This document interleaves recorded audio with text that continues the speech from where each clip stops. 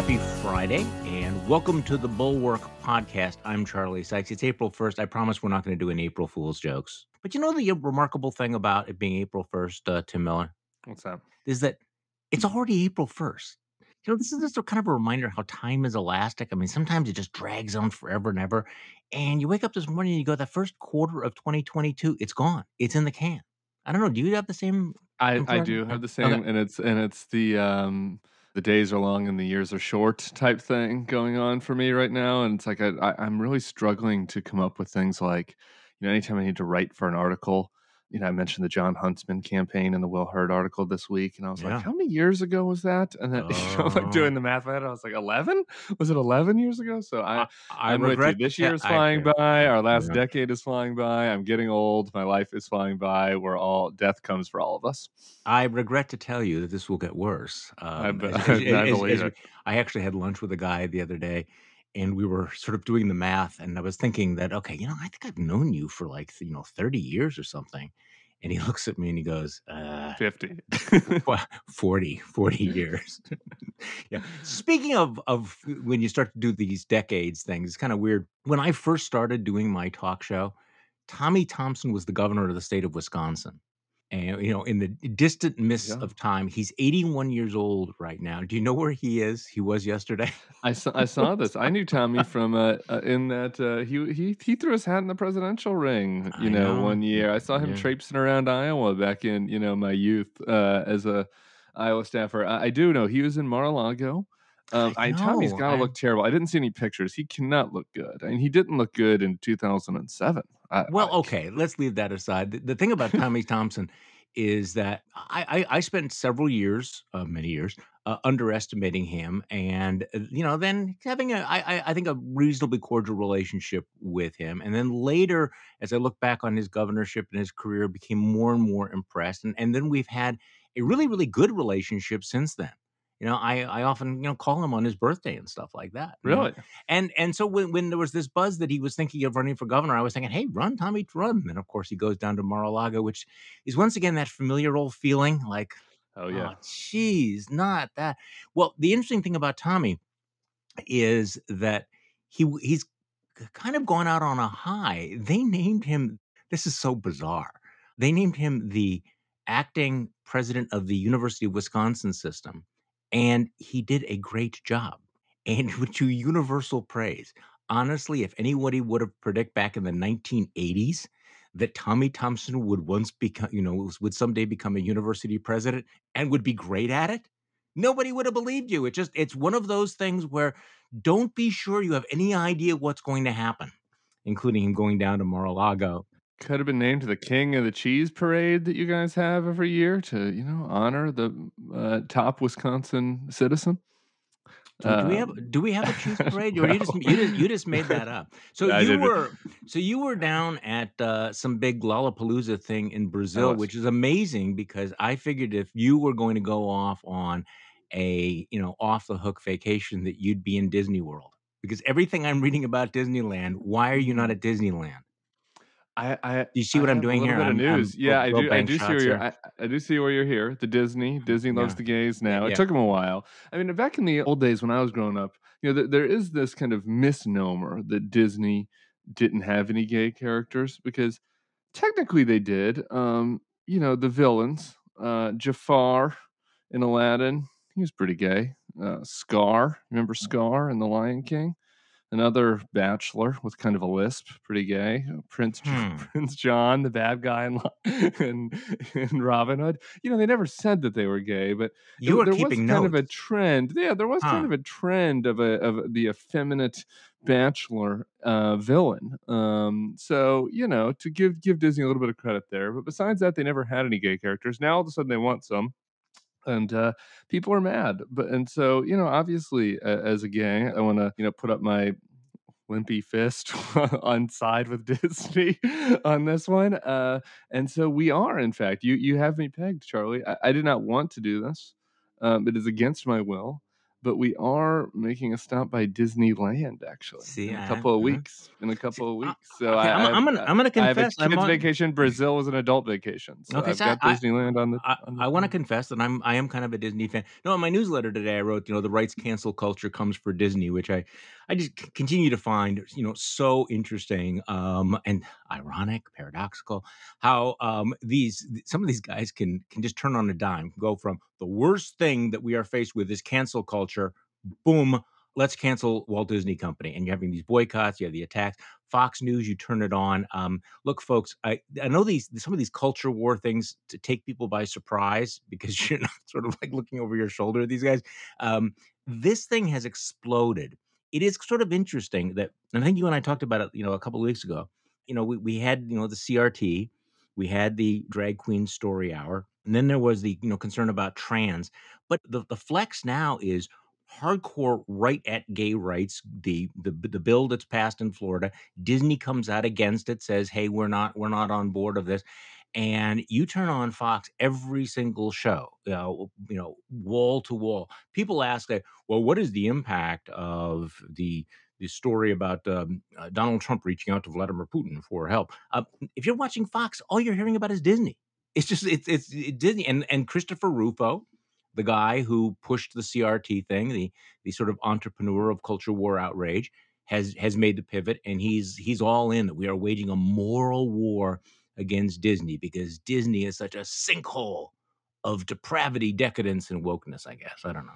So bizarre. I mean, like I was joking earlier about the gay villains, but like Disney, it's not exactly been on the cutting edge of wokeness. I mean, they're fine, whatever. I mean, the Disney movies, so I take my kid too, are all, Yeah, see, well, generally. So the idea that this is this great evil is just on its face kind of yeah, preposterous. this, But yeah. go ahead.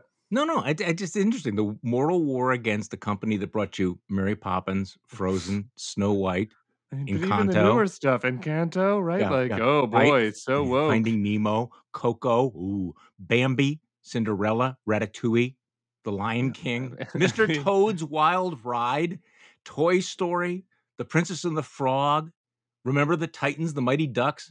These are the people yeah, that brought you Old Yeller and yeah. and have subjected generations of parents to having to go on the "It's a Small World After All" ride.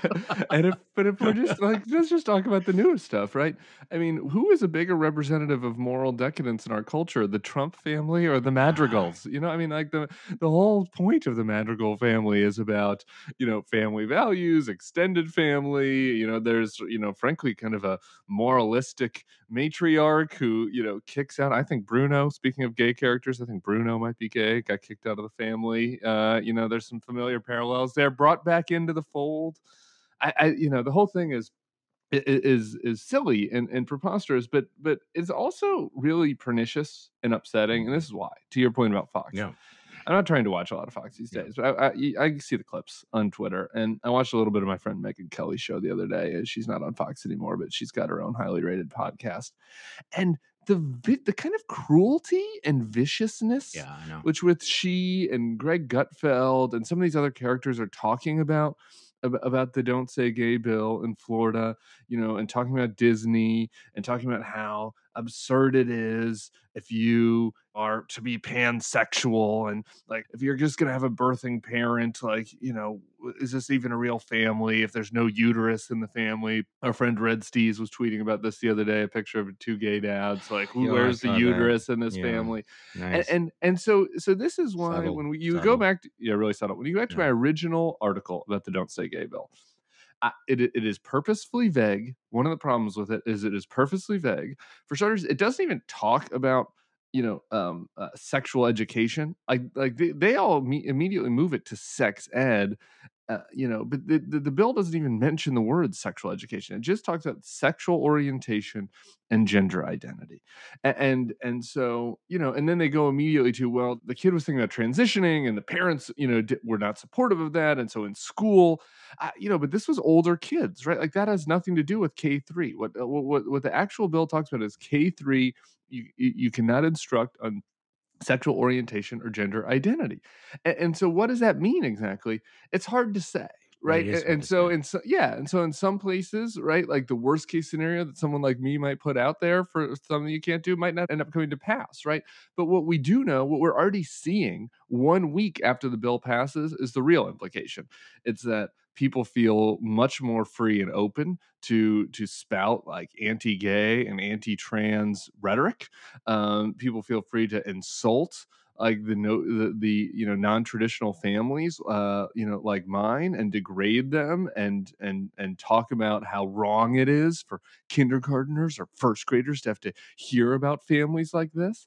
It leaves open the possibility that any sort of panhandle Karen who wants to sue their teacher and who sue their school over some book or some assignment that was handed out now has carte blanche to do that. What do you think that impact is on is going to be on teachers in schools, particularly in conservative districts? Do you think that teachers are going to maybe not be cautious and not mention the Of course. fact that Toulouse has two gay dads, right? Because, oh, maybe I'll get in trouble and that'll be instruction. And so I just think that, like all of the waves out from this, you can see it was a totally unnecessary bill. It was solving a problem that doesn't really exist. And the impact of it is now wall to wall cable news coverage of, we're back in the 90s. We're back at don't ask, don't tell bullshit right now. It We're is way before the crazy. '90s, yeah. Yeah. So, kind of break this down, and I think you've done it, but I just kind of want to go back to it. That some of the criticism of the bill I think was overblown because it's not a "don't say gay" bill. I mean, its sin is its vagueness, the fact that it doesn't really specify how it might actually be enforced, and the red flag is, as you just identified, this provision that allows any random parent to sue the school district if they think something that they don't like something. I mean, so I am old enough to remember when conservative Republicans did not like the culture of litigation, when they did not want to encourage frivolous lawsuits. And as we all know, these lawsuits can be time consuming, they can be incredibly costly, but they could also be Yes. intimidating. So that, I think, is the worst aspect of this law. Again, some of the criticism I think has been overblown, but you got me thinking though about the other maybe okay at the risk of being mocked here, the penumbra of these laws that you have the actual language of the law, but then you also have what was the cultural impetus for? What is the motivation? And therefore, what is the climate that produced it and that it in turn produces? And I think you have described it Exactly. because you now have this sense that one of the great threats to American culture right now is gayness and talking about gayness, which by the way is really something that I maybe you think I'm naive. I thought we kind of moved past that, but I think that people ought to be aware the degree to which that we've almost moved. The trans issue is going to be around, and I'm going to write about this. I do promise. I'm going to get to this, but it's pivoted now to straight gayness. What I also think is interesting is why are we talking about Disney? We're talking about Disney because the company, under pressure from its employees, took a stand against the bill signed by Ron DeSantis. And the right now is all in on these kinds of culture war issues, and they're all in behind Ron DeSantis. So there is this massive attack on a private corporation, which includes not just the vilification that's going on here, not just the attempt to ruin the business. Christopher Rufo, we are waging moral war against Disney. We are targeting their public reputation. We are turning half of their customers against them. This is the number one employer in the state of Florida, but also threatening legislative retaliation for this position. So, I mean, you have a lot of things that are going on beyond just the language of the legislation. And I think that that's also, I don't know that you can talk about it without talking about the kind of fallout from this legislation, but also kind of the bullying, the kind of DeSantis, you criticize something I've done as a private company, a private individual, a major employer, and I'm going to screw you. It's Yeah, dangerous times. no, no, it is, and that's exactly right. And I think this is unfortunately why Republicans have a little bit of a political advantage on this, right? They do. Because the message of we don't want your kindergartner, learning about, you know, sex change Right. operations or whatever, like that's a easy one sentence thing to say. It's BS. Obviously, kindergartners aren't learning about sex change operations anyway. But it's a one sentence thing to say that people that aren't following this closely, that don't have any stake in the game, people who don't have these kids already grown, older folks who live in Florida, kid people who don't have any gays and or transgender people in their lives, right? Like it's an easy one sentence thing. Whereas what we're talking about is much more ephemeral, right? Where it's like, well, the legislation doesn't say in it, well, this makes it okay for Fox News hosts to start talking about how terrible non-traditional families are again, or to start demonizing gay and gender nonconforming people. Um, but that is an impact of it. So I think Yeah, that no, it's hard. that is part of this political challenge. Just really I quick agree. on I to your agree with you. point on just really quick to your point on the over criticism. The original bill, just for people who haven't been following this as closely, like the original bill was actually even much worse, and the original Much. bill did ban discussion Right. in the classroom of sexual orientation and gender identity. And so I do think the "Don't Say Gay" nomenclature was fair, that when that was the language. Right now, they updated the bill. The original bill also banned, or excuse me, didn't ban, forced teachers to out kids to their parents, which was a horrific provision that also did get stripped out. I mention those two things because we now have a model. Right? What's happening in Florida, you don't think that Kristi Noem is gonna try to copycat Oh, Ron DeSantis absolutely. and go one step Absolutely. further? You don't think Greg Abbott, right? And so I mentioned those 2 provisions because they might not be in the Florida bill anymore, but this is coming to South Dakota, to Arkansas, to Alabama. And so, Everywhere. I think is right. Yeah, everywhere, all these red states. I think that is right to raise a flag about, and I think that the kid, and that is who the most vulnerable people are. I don't think that at the end of the day, this bill is going to matter all that much in Fort Lauderdale, right? Because I don't think that the parents are going to sue, and that the schools, like, there's going to be much of a change to the curriculum. These kids, who come from non-traditional families, have support structures there. But what is happening? What does everybody think is going to be the impact in the Panhandle? What do they think it's going to be in South Dakota when Kristi Noem passes her copycat legislation? Uh, that really does take us all the way back to the 70s, 80s, 90s, where these kids are afraid. They're made to be made afraid by bullies and people in power, who want to make them feel like they're, not normal, that they're other. It's sick. And it's sick that it's happening. And it all is to create this, to your point, phony culture war. It is solving no problem at all, right? If you are a listener, if you're one of the more conservative listeners who are concerned about sort of gender identity discussion among kids, you could have a narrowly bill. I wouldn't have supported this bill, but you could have had a narrowly written bill that's like, that talks about parental rights when it comes to kids and their gender identity, right? And making sure that the parents are on board if the kid, if the kid was born a man and decides they want to use the women's restroom or change their name or whatever, that the parents have to be involved in that decision. I think that that's a complicated issue, but that is a narrow issue. That is not what they're doing. This is a broad smear of families and kids, across a wide range of non-traditional, gender identities and Well, sexual orientations. well, and I also think that there is that permission structure, which may sound like a wonky term, but there is that signal that goes out that says that you have permission to indulge in these attitudes and these Yeah. behaviors, and we've seen how that's played out in a variety of different contexts. And this is a huge issue. And somebody asked me the other day, "Well, why is Ron DeSantis signing this bill? Why are they pushing this bill?" And I said, "Well, because they think it is a political winner. They think the wind is at Yeah. their back. They think." And you are going to see this at the school board level and the state level, as you point out. All right, so we have a lot I of just want to time. say one more thing on Yeah, transgender sure, folks really quick, sure. because they're Yeah, just really yeah, quick, because it's easy to pick on them, right? yeah, Because this is to your point, a yeah, less yeah. popular, like especially with parents, less popular people. It's new. People are uncomfortable with it. But in the same way, I wrote about gay parents in my family. For some reason, people forget this.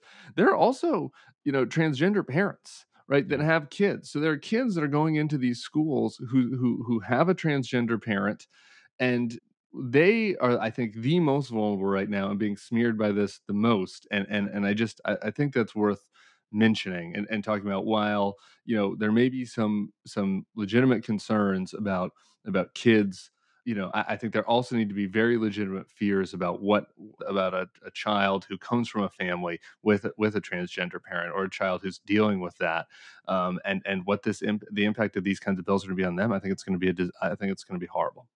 I want to just change direction just a little Sure. bit here. I mentioned before we started this, I was really surprised when, coming through my feed yesterday was the latest Tim Miller, not my party, with a headline: "Biden lied about Hunter's laptop." Did not see that coming from you, Tim. So I want to get to that in just a moment. But just before we get into that, because I think there's a lot of other cultural stuff I want to get to. Yeah. Um, I sort of indirectly bandied words with Biden's chief of staff yesterday. Oh, Yeah, really? Ron Klain was on, when I say bandied, this doesn't mean a significant disagreement. It's just slight, Sure. modification. I was on Nicole Wallace's show. You're on very frequently, Mhm. and he was on right before I came on, and I was on with Ann Applebaum and Katie Kay, who were fantastic and have written brilliant pieces. But he was asked about Donald Trump reaching out to Vladimir Putin for help digging up dirt on Joe Biden in the midst of a war. This whole recapitulation of Yeah. every single Russia scandal involving Donald Trump. And so Nicole Wallace asked Ron Klain, Biden's chief of staff, about that, and Klain said that was really disgusting. It was disgusting that he would do that, that he would think that that was appropriate at a time when Vladimir Putin is committing war. Hey, that's fine. So a few minutes later, I had a chance to weigh in on it because I've been stewing about it. And, part of the problem, and I know that you've faced this as well because we're guys who work with words, that after 6 years of Donald Trump, you kind of run out of words to use Yeah. to describe Donald Trump. And so, disgusting is fine. But I say, I just don't think disgusting is appropriate. I think that understates it. I think when you have the former and perhaps future president of the United States saying things like that, it's not just disgusting.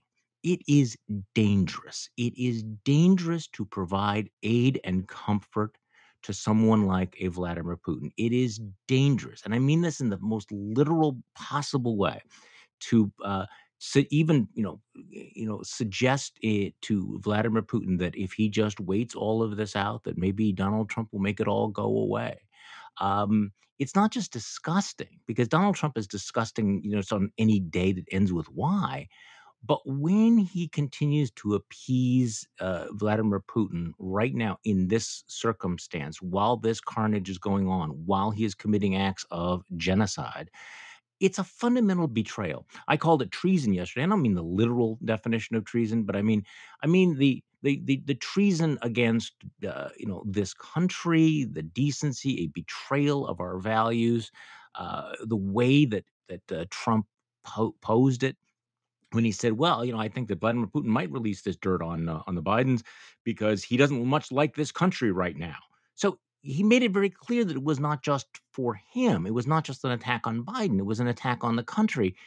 And look, there are a lot of people out there, mouth breathers out there, who say stupid things, but Donald Trump is the odds on favorite to be the Republican nominee for president. He was the president. When he says things like that, it has real world consequences. So disgusting or inappropriate just doesn't quite capture it. So I kind of pushed back and I thought that Ron Klain should use a stronger word. Just one I think sentence on this? dangerous. Yeah, Yeah, yeah, please. so because we talk about unprecedented blah, blah, blah during the Trump era. Yeah, This is yeah. why, it's hard to come up with those, but, Not like, normal. this is literally without historical precedent, certainly, since the Civil War, right? Like, Right. in this country. For to have a former president, a party leader, offer treasonous aid and comfort to a military foe Yeah. that is currently attacking an ally, Killing committing people. war crimes, uh I mean, there you can just go back through, I guess, Lindbergh, right? But Lindbergh was No. never actually the president, right? He wasn't actually a nominee, right? Like, you just go back into the modern times, and there's nothing even in the ballpark of this. No. Just to emphasize your point. That was my point. Okay, Yeah, so since we mentioned, Joe Biden, yeah. you right, Biden lied about Hunter's laptop. I don't think we've ever discussed Hunter's laptop, so go. Yeah, I just for what it's worth, I was happy that people went there with the headline. I didn't write the headline, so I Mm, was surprised like you were when it came across. I was like, "All right, we're okay. going there. Great." Yeah. I did say it in the Not My Party in the video. People can watch the video.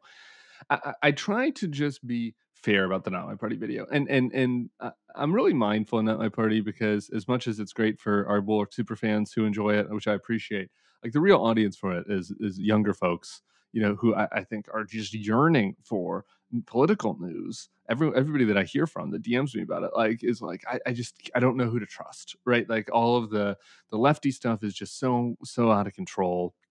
I obviously can't listen to Ben Shapiro and Charlie Kirk, and so it's like, who do I listen to? And so Right. I try to shoot him straight. And so on the Hunter, I wanted to shoot him straight on this Hunter thing, which is number one.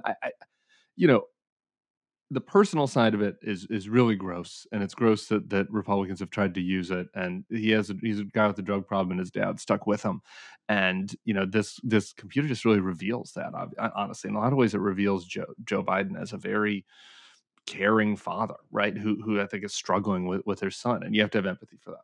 There's a political part to the scandals, right? Quote unquote scandals, which is Hunter Biden cashing in on his access. This is gross, but also kind of standard, right? It's like a Mm. standard level of gross. It's normal political scandal. That's not to excuse it, but that is what it is, with the exception of the China deal, where there's the famous line about how there's 10H for the big guy.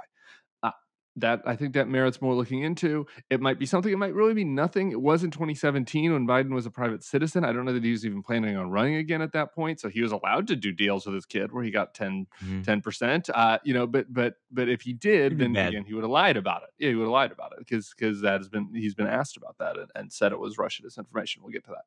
So the two real bad things that we know are bad about the Hunter situation is, one, the way the media and the big tech companies reacted to it. And I understand we talked about this a little bit on the live stream, that people didn't want to make the same mistake as 2016, where the media way overplayed these Russian hacks. And you don't want to incentivize bad actors to hack, domestic politicians. I totally get that. I totally get why Wall Street Journal didn't write the article.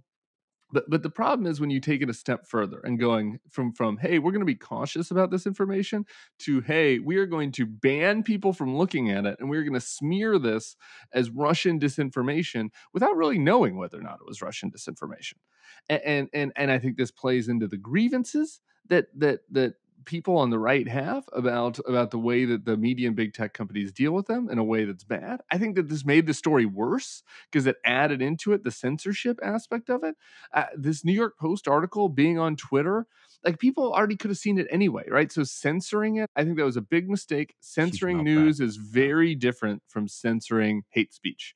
If you want to censor hate speech or porn or whatever on your platform, I'm all for it. You can read my Getter article I wrote about my support for censorship. Censoring news is different. Last point on this is Joe Biden did lie about this. I mean, I just don't know how there's any other way to put it. He's asked on the campaign about this multiple times. He always said this was Russian disinformation. Let's just be honest. It was clear it wasn't Russian disinformation at the time.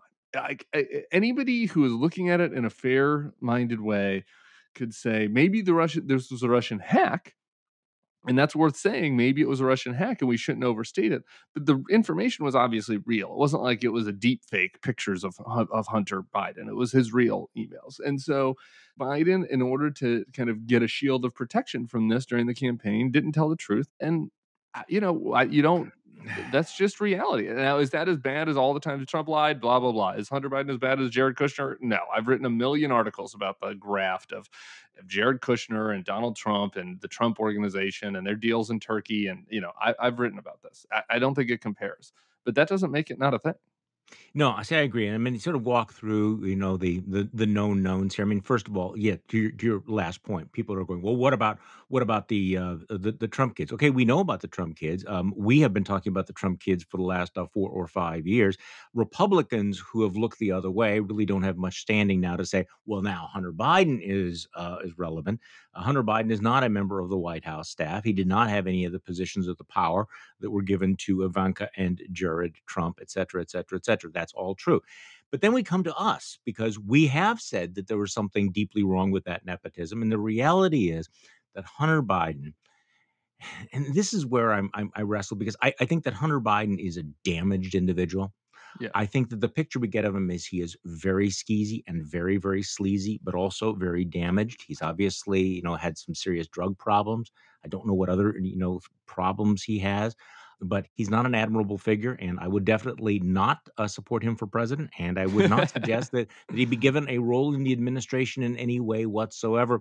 But I think it's a mistake to engage in the kind of whataboutism that we deplored when it was deployed by the other side. The other point that you just made about the media censoring this story during the campaign is I hope people realize how much damage that has done. This has supercharged the narrative about censorship. It has supercharged the narrative about the media being completely unreliable because it took sides in all of this. The job of the media is not to engage in cover ups on behalf of any politician. So, this is a uniquely awful moment, I think, for the media. And the damage it has done to the credibility will be long lasting. People will be citing this for, I want to say, decades. I think it's Yeah. going to become legendary. And can I just chime in on, because there's the JVL point on this, which I think is well taken, which is like, okay, the people who are mad about the media being unfair, we're going to be mad no matter what. I, and there is a group that Yeah, covers, true. right? Like there is a group that it doesn't matter what the truth is. They're going to say the media was unfair to the Democrats, and they're going to come up with whatever fake grievances that they need to come up with, and they're going to lie about things. And Molly Hemingway is never going to be happy. Right. I agree with that. Bad faith. But this kind of transcended that, right? And there are I think so. casuals, there are casuals out there. There is another category of people who are not very online, who maybe have some sympathies to the right, but are gettable types of voters who look at this and they hear all of the bad faith arguments that come from the right, that is in part of the, you know, eco soup that they swim in when it comes to the political dialogue. They hear that, and this example is one that makes them say, yeah, these guys actually are right.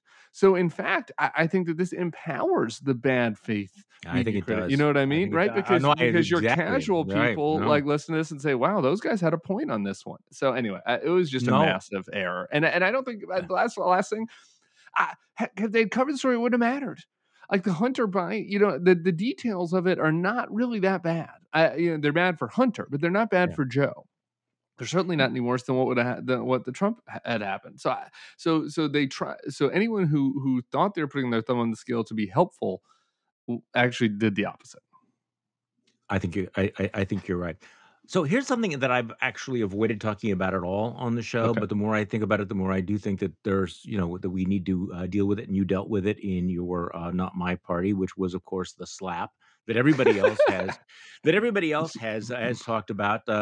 Will Smith slapping Chris Rock. I actually held off on it for a couple of days because in the back of my mind, this is how deep in the rabbit holes I've gotten. I'm thinking, what if it turns out it was staged? What if it turns out that it was fake? So, don't engage in heavy breathing. I think it's apparent by now that it was not staged, that you had one of the biggest superstars in the world jump up on the stage and slap the shit out of Chris Rock for telling a joke that he thought was unduly offensive and insulting to his wife. I mean, life recommendations. If you're going to make fun of somebody's wife, maybe give them a heads up, and probably do not make fun of a medical condition she has. But in any case, so give me how you break this down because there are two really, really awful takes on this that I want to address afterwards. I noticed that you skipped over the one part of the Not My Party where we disagree, which is about how great Joe Biden's doing on Ukraine. So that's okay. That's okay. I noticed you just skipped over that. It was a 3-take episode. We'll do the slap first. I, my response, firstly, I also was like, this can't be real. When it was, we had given Yeah, up on the Oscars. I was getting bored right. by them, and that's for another day. And I think we'd moved to a rerun of RuPaul's Drag Race since we'd been on Mhm. vacation instead, and we're catching up on that. And so I saw it on my Twitter, and I was like, "This can't be real." And then I saw my friend David Mack at BuzzFeed was in Australia, and so he aired the Australian version, and I was like, "Oh wait, this is real!" Like the uncensored version. I was like, "Wait, this is definitely real. Actually, This, by this the is way, is not a exactly fake." how I watched. This is exactly the same way that I saw it. Go on. I would say. Anyway, the Now party I just wanted to cover, there were two reactions, and we'll just sort of generally put them in our political tribes, unfortunately, because that's how our society works these days. But there's some overlap. One is the tough guy response, which is that a man needs to stand up for their woman. Like this is Right. like we're in the old west here. I think it was Larry Wilmore who made this argument, which is that actually really disempowers Jada for me, right? I mean, grown ass men shouldn't be putting hands on anybody, no matter the Right. situation, unless they put hands on you first or on your family. But that disempowers Jada. Jada's a strong woman, right? She didn't need Will Smith to go up there and slap Chris Rock. She has a big microphone. She could have made fun of Chris Rock herself or insulted his hair or whatever. You know what I mean? Like she had there are plenty of options for her to be able to react to this. So that is just number one. I think that is a this sort of toxic masculinity, anti-feminist view that you saw from a lot of folks. That was bullshit. The other one though is people get so wrapped up in the identity stuff right now, and you can Oh, see how this that's goes awry. And look, I've written about this a bunch. I'm kind of an identitarian squish. I think that representation matters, all this sort of stuff. But when you get into, I think it was a congressman, it was Jamal Bowman, I think, or maybe Ayanna Pressley, maybe both of right. them, who tweeted like, this is what you get when you talk about a black woman's hair. Like, again, I guess kind of true, but like this doesn't have anything to do with that, right? You can't get so wrapped up into all of these things where, if you're, whichever, if the gays are insulted, that means that I get to go smack Ron DeSantis across the face, right? Like, I'd love to smack Ron DeSantis across the face, but I don't do that because we're adults and this is a society. And I worry about the horseshoe part of this, right? Where Oh, there's yeah. certain parts of the identitarian left that are like, Oh, yeah. well, it's not because of the man protecting this woman, it's because of this insult of something that's core to our identity that makes it okay. Like, no, it's not Sta okay. It's not okay in either case. Okay, so here we're gonna have radical agreement here. Yeah. There were two really bad takes on this. I mean, the first is the justification of an act of assault. I mean, I do this in a bar. Somebody's gonna call the cops on me. You're not supposed to be hitting somebody because of something that they said. This is the dangerous part. If you break it down, let's assume stipulate that what he said was offensive.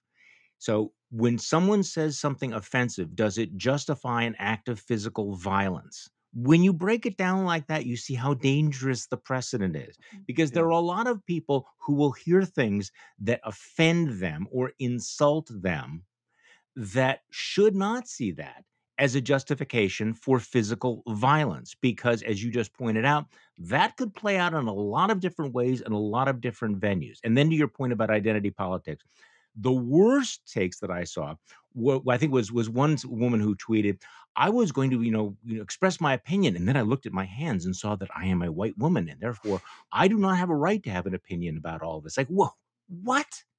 This sort of we want to talk about the ultimate of identity politics, that you've reduced your humanity and your judgment strictly to your race, essentially saying, "I'm sorry, we should not judge these people." I mean, come on. Other I people. think actually that was the second worst take because the worst Yeah, take okay. was also related to identity politics, but on the other side, which was Jesse Waters on Fox, who was saying that this is the first time the media has covered black on black Oh, crime. And yeah. like if a white man had hit Chris Rock, blah, blah, blah, blah, blah. It's the same thing. Other side of the coin. Okay, so, since we had a radical agreement on, that, let's talk about Will Hurd, Okay. because of all the things going on in the world, you dropped down from a great height, writer for the Bulwark, slapping Will Hurd for saying, "We need principled Republicans who will pursue an identity of decency," and you wrote a whole piece Yeah, called I did. Will Hurd's Dangerous Mhm. Wish Casting. His shiny I did. dreams depend on a GOP that don't exist. Now, let me just read you the passage. And again, this is based on Tim Alberta's deep dive article in The Atlantic that suggests that Will Hurd, former congressman from Texas, Republican congressman from Texas, might actually think of running for president as a Republican, which is kind of new. So Hurd's got a new book. And you quote this critique of the GOP. Hurd writes, "Republicans have become comfortable saying or doing anything to win an election. The party of family values champions cruel policies and hateful politicians while lecturing the left on morality. The party of fiscal discipline and personal responsibility blows holes in the budget, then blames Democrats for their recklessness. The party of empowerment and opportunity systematically attempts to disenfranchise voters who are poor and non white. The party of freedom and liberty keeps flirting with authoritarianism. Yeah, Okay, so Tim Miller, I agree with all that. yeah, so what's your fucking problem with Will Hurd? I agree with all that. My fucking problem with Will Hurd is that there's a whole group of other people that agree with that. They're called Joe Biden voting Democrats. Okay. So like this is my problem with Will Hurd is that in order to advance this whole like moral high horse, high ground position that he wants to advance in the Atlantic article, uh, there is an undergirding fact that is not an evidence, which is that his positions are also not acceptable in the Democratic Party. And that's just not true. I don't like that's just not true right now. I mean, the Will Hurd's critique of the Democrats. Well, let's just to your point. Will Hurd's critique of the Republicans is that they're cruel, flirting with authoritarianism, anti-democratic, they're liars, they're profligate. Okay. His criticism of the Democrats is that they're going too extreme on anti-energy policies and on defunding the police. Okay. You know who agrees with that set of opinions? Like half of the Democrats. Like your median Plano Democrat in Texas agrees So with that. wait, so Thinks that we the all Republicans so are we crazy. No, okay, so is I it don't think we all have to that be Democrats. I'm okay. not saying that everybody has to be a Democrat. I'm just saying that he is advancing a lie, which is that the Republicans are crazy and that the Democrats are crazy for these two different sets of reasons. And so I'm going to try to fix this by running as a Republican. But like that's not true. Mm, Will Hurd is yeah. sending a signal to the voters who agree with him that the Democrats are not their party either, that they should be Republicans. But that's just not true. This is a fantasy. There are no Republicans. Will Hurd's Jeez, the base of Republicans who want to vote for Will Hurd, for somebody who thinks that Republicans are cruel and profligate and that Donald Trump should have been impeached. That's like 1% of the party. The group of Democrats who well, that's not believe that true. It's who larger. believe that it's like 3%. The group of Democrats who believe that Republicans are profligate and liars, but that also that the squad is crazy. That's like 45% of the Democratic Party. So like, let's be smart. Okay. Let's use Okay. your So let me strategy. let me That's explain like let's be why you're strategic. yeah. Okay. So let me tell you where I agree and I disagree. I mean, obviously, I think Will Hurd is your headline is Will Hurd's dangerous wish casting. I do agree he's wish casting. There's no question about it. I mean, we've talked about this. I mean, can the Republican Party be saved? Highly unlikely. But I guess where I disagree with you on is the idea that it is dangerous. I think it's important because we need two sane political parties in this country. And look, do I think that he's going to succeed? No. Do I agree with everything he says? No, I don't. But are we going to be dropping now? I mean, is this kind of going to be the thing that every time some decent Republican comes out and says, "Hey, yeah, I think the Republican Party should be more decent," we'll go, "No. You, Will Hurd, slap. You, governor of Maryland, slap. Liz Cheney, you should get out and you should become a Democrat." Look, he's walking the walk. He's going to put himself out there. I He's not don't. walking the walk. Well, he's going to run. He's going to put himself out there, which is But more why? Why not run against Greg Abbott? Why not do something useful? Why not do something that has a chance okay. of success? Why not look at his whole pitch in this article to Tim Alberta is we should be serious. We should be rigorous. We should look at the data and make decisions. Okay. We But, shouldn't care. We shouldn't care about anti-racist baby. are we gonna crap on principled Republic? We've spent what is the point of the Bulwark? I mean, I thought it was we are going to be supporting center right and center left people who will stand for democratic values and Here, everything. I'll tell you. He's Yeah. standing for democratic values, and you're saying, go, no, you need to be a Democrat. I No, mean, what's I'm the saying Will danger? Hurd. I'm saying Will Hurd needs to be a Democrat. I'm not saying that everyone who's decent needs No, to he be. I'm saying doesn't. Will Hurd is a Democrat. I mean, No, he he's can not. lie. He can pretend like he's not. No. The If word you lie is ran doing down a the lot there. issues, you ran down the issues. He Yeah. can lie to himself. I'm not saying he's lying to others. But like if you run down Will Hurd's set of positions, like he's Abigail Spanberger. He's not. So look, Jamie Herrera Butler in Washington. Yeah. I love Jamie Herrera Butler. Me and her disagree on a lot of things on Donald Trump. She's more far to the right to me. She voted to impeachment. She's a Mhm, principled mhm, person. She's running against an mhm. insane MAGA. I think Yeah. Jamie Herrera Butler is doing exactly the right thing. I'm happy that she's running. Okay. Well, wait. Here's the thing. I thought she didn't exist. I thought anybody that said people like Jamie Herrera Butler are lying. Didn't you just say that? Did you say there's only 1% of people who Yeah. actually take these positions when in fact they do But exist? but Jamie Herbert's not like Will Hurd. She's a far right conservative who made one good vote on impeachment. Like that's what Jamie Herrera Butler is, and then she's running against an insane MAGA person, so like who like is pro Putin. So and spoke to a white nationalist conference. So I look, you have to be strategic. They're different things. Will Hurd in Texas, he is a Texas Democrat. His positions are indistinguishable from other Texas Democrats. And so if he says, no, the Democrats are too crazy, so I have to still be a Republican, even though the party has thoroughly rejected me, that sends a signal to other Texas voters who are like, well, I guess I should be with Greg Abbott too. If Will Hurd is in Greg Abbott's party, I didn't hear him criticize Greg Abbott in there. I listened to his National Review podcast. I didn't hear him criticize the Republican Party, in Texas.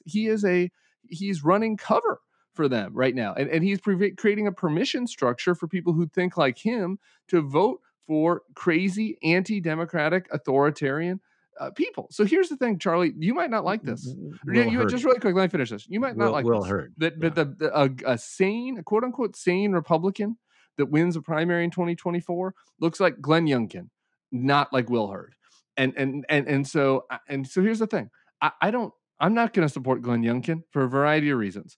But if Glenn is Glenn Youngkin better than Donald Trump? Hell yeah. Will I tell people that Glenn Youngkin is better than Donald Trump? Hell yeah, because that would be a real, actual effort to win a Republican primary. What Will Hurd is doing is wish casting bullshit, and he doesn't have the balls to say the truth about where he is in our current democratic system. He's a Well, red dog he has a Democrat. different view, and there are those of us that don't want to consider ourselves red dog Democrats because we don't want to engage in that kind of travel. Would you say the same thing about Larry Hogan, the governor of Maryland, who No, also he's a blue state exists? governor. This is a different thing. He's a blue state. That's what I'm talking about being smart, Charlie. I'm talking about being strategic. He's a blue state governor. If Will Hurd lived in California and said he wanted to run for governor next time, I'd be like, okay, great. Will Hurd, you're probably going to lose that race, but that makes sense. That's a sensible thing. Okay, to run Yeah. for president in 2024 is madness. It's Yeah, hopeless. but that's It's like that's worse just than hopeless. okay. You know what? See, my approach is people who want to side with decency and democratic values.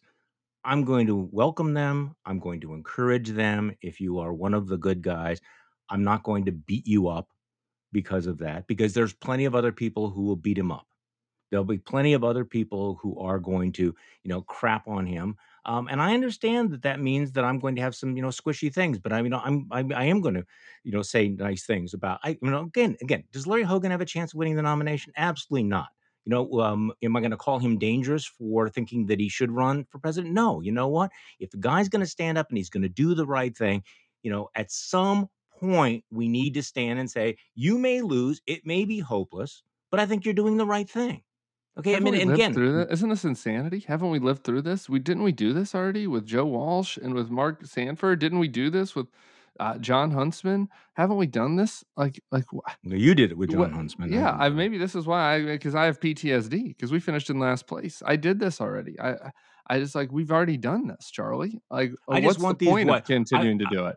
so I want these voices out there, and I want them to be taken seriously.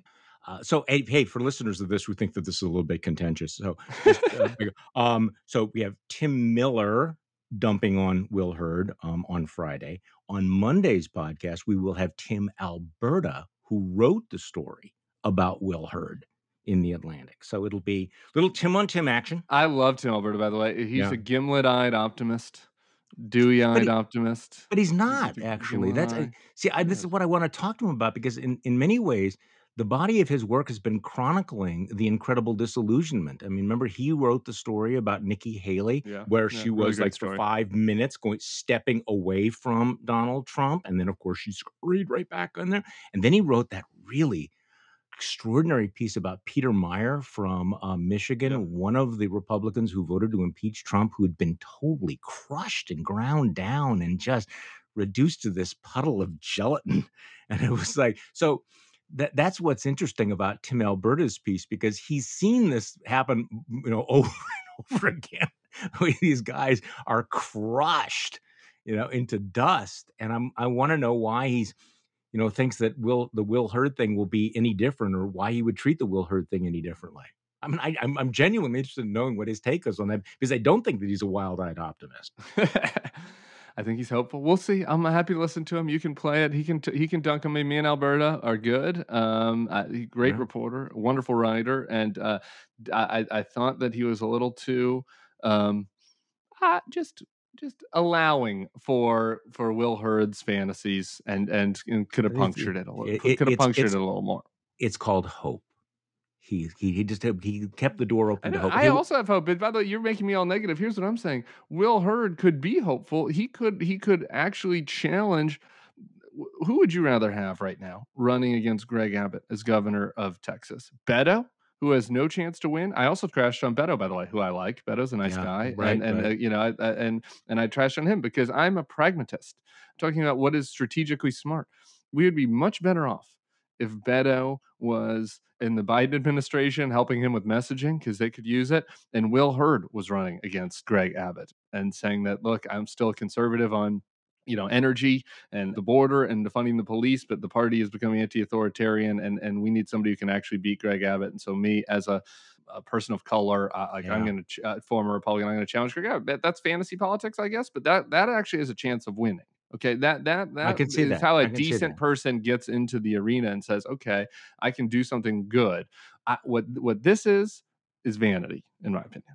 Running for president as a Republican, because that's not going It to it happen. it it certainly seems like a long shot. So, I mean, look, you and I have a slightly different perspective, Yeah, because it's okay. you're in the arena. You've been a consultant. You've been involved in these campaigns, where I am content to sit, in the far upper, rows of the bleachers, going, good on you. Fair enough. Okay, one last thought. That's it, CBS yep. hiring Mick Mulvaney as a paid contributor. What I are they I don't thinking? like that. No, but what I are know they what they're even thinking. thinking? What, access? So Access? I'm gonna answer the question you asked, which is what are they thinking? Yeah. Okay, because obviously for me, fuck all these guys forever. I Yeah. told my husband one day, I was like, I'm gonna be that guy in the senior citizens home, where someone's gonna come on TV and they're gonna be like, that was, this person did a nice thing today, and I'm gonna be like, they were for Trump. That guy was for Wow. Trump. I'm gonna be wagging my old finger at him, be like, I can't give that person. I'm not gonna wheel over there and talk to that person at the cafeteria. That person was for Trump. I remember. So I give no quarter to these people. I Here's am what already that guy. yeah, here's the problem though.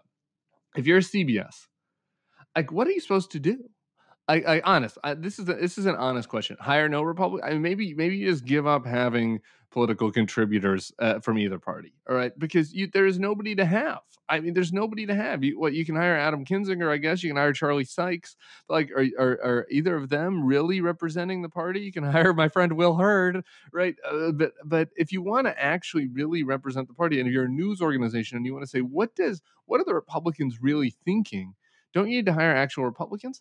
So No. for me, their mistake is like hiring him as a pundit, right? Because it's like, who Yeah. cares what lying Mick Mulvaney thinks about the Joe Biden tax plan or whatever. But as far as reporting, right? I understand how they feel like they need to get some sort of insight into what's happening in the Republicans that might be helpful to hire Republicans. And because of Trump, anyone who's in good standing is tainted by that. And so what do? You're stuck, kind of, right? No, see, I think it's part of it's the category mistake, is that you actually need to have someone who represents the party in order to give insight. Because what you're doing is you're hiring a political hack who will give you a spin.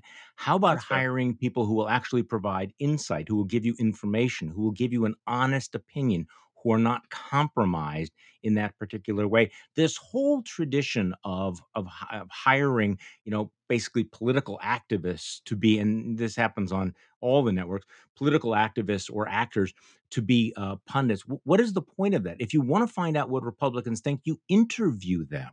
You don't necessarily have to put them on the payroll. You should put people on the payroll who know stuff and who will tell the truth. And obviously, Mick Mulvaney is not going to be doing that. I don't think he's Couldn't have capable a of that. more passionate agreement. You're exactly right. Okay. All That's right. right. Tim Miller, it is great to have you back in this country and great to have you back on the podcast. Have a great weekend. Thanks, brother. Good to have you. Peace. The Bulwark podcast is produced by Katie Cooper with audio production by Jonathan Siri. I'm Charlie Sykes. Thank you for listening to today's Bulwark podcast, and we'll be back tomorrow. We'll do this all over again.